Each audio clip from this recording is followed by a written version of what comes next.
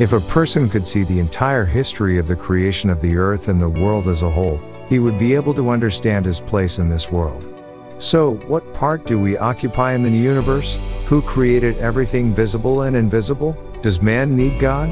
And is there God in the world where people live? The Bible is ready to answer all these questions. The Bible is a prophetic book, but at the same time, it's a historical document, since its text has survived to our time and is protected by God Himself.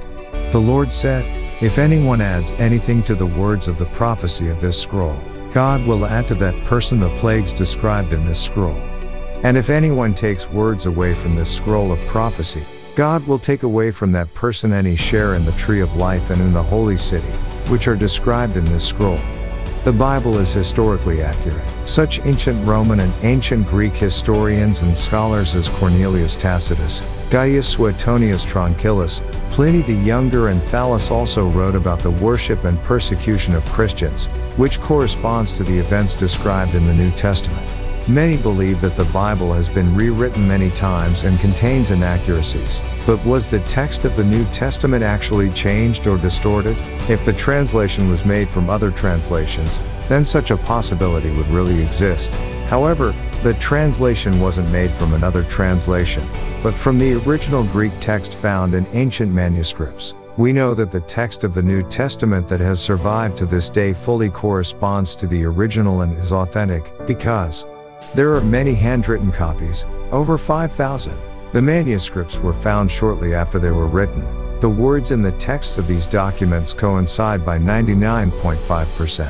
Different versions of the text are so rare cases that scholars Norman Geisler and William Nix came to the conclusion, the New Testament not only came down to us in a huge number of manuscripts, more than any other book of antiquity, but also, unlike other known books, has been preserved in its purest form. The coincidence of the text is 99.5%.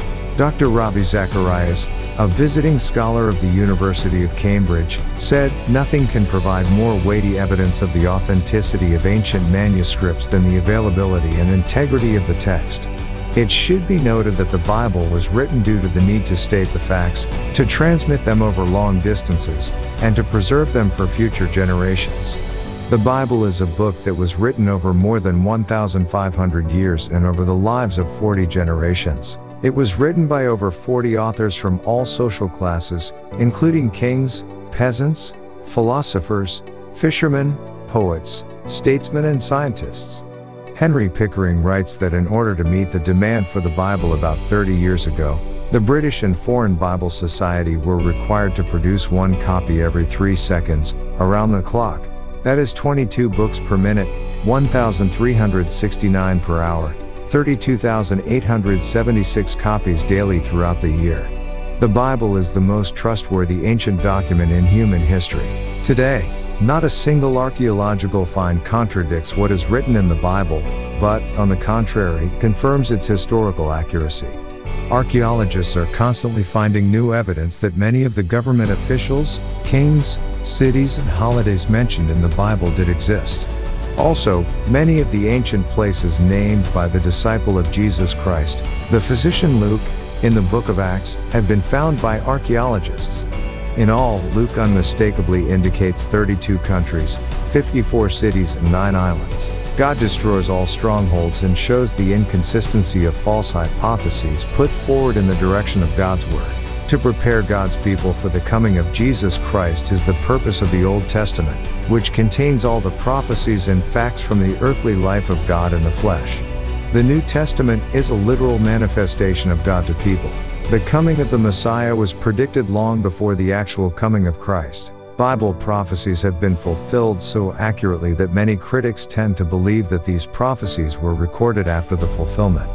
But such claims are wrong.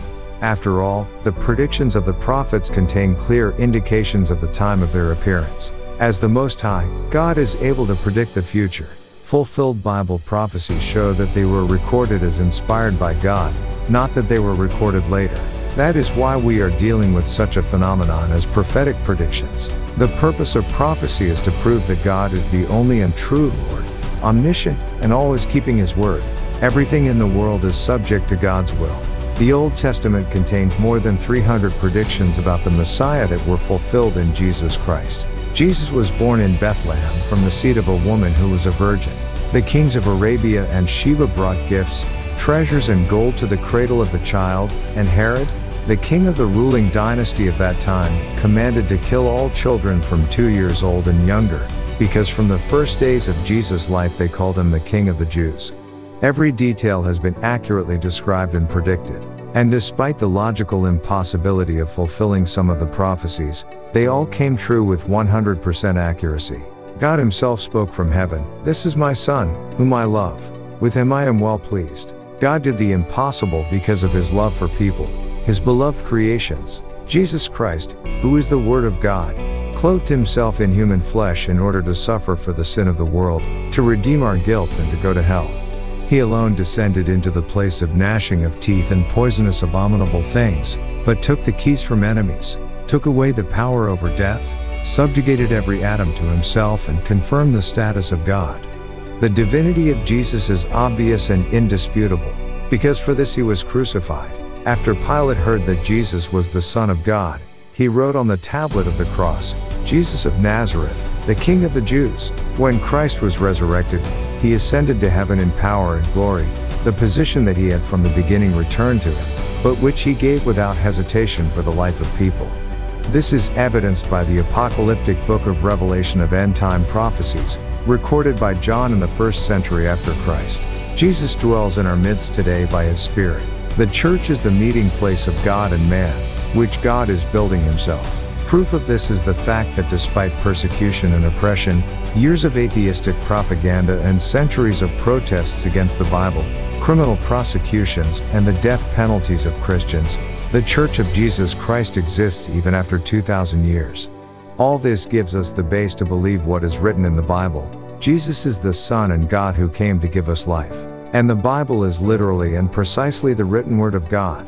It doesn't need justification, because its every word is truth, it speaks for itself.